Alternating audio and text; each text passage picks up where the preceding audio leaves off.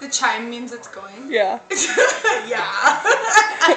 Okay, so this is the grossest story ever, but it's great. So, Bob and I were like sitting on the couch. He's plugging his nose because Bob just farted. No, we were sitting on the couch and we had this blanket over us. And I was like, doo-doo-doo, and we're just watching a movie. And I'm like, and it's like a really gross, like, ugh, like, look at your pants, really kind of fart. And anyway, I'm like, oh, and Bob just like jumps up out of nowhere and takes the blanket and puts it over my head, and I'm like, ugh. And like, it wasn't that bad, and like, I go, thank God he's not wafting the blanket, and literally the minute my thought ended, like, blanket, he started wafting the blanket, and I was like, why did I think that? Like, I was like, he heard.